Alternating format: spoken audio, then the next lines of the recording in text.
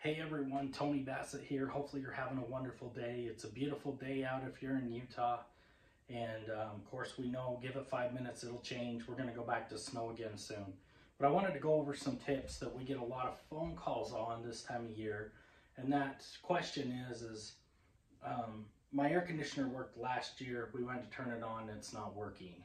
So just a few things to try is you can actually go to the thermostat, shut that to off, go downstairs to your furnace, and there's usually a switch that looks like a light switch around the furnace area. It could be on top or either side. You just flip that off and then give the whole system 5 minutes just to reset.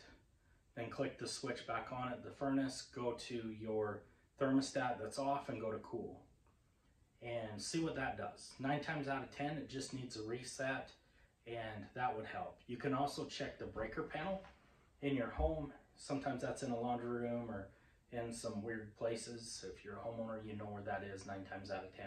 So just make sure that the AC has not tripped or it's not set to off. Sometimes with it being last summer and we're going into this summer, someone may have shut it off just because, and we didn't know it. So good thing to check there, because the air conditioner will not come on at all if that's off. And the other thing to check is the disconnect outside by the air conditioner. They usually have 2 fuses in them. If not, you can see where there's an on-off on it. If you pull it out and you turn it around, it could be set to off. It'll show you right there in the disconnect. Just make sure everything's on.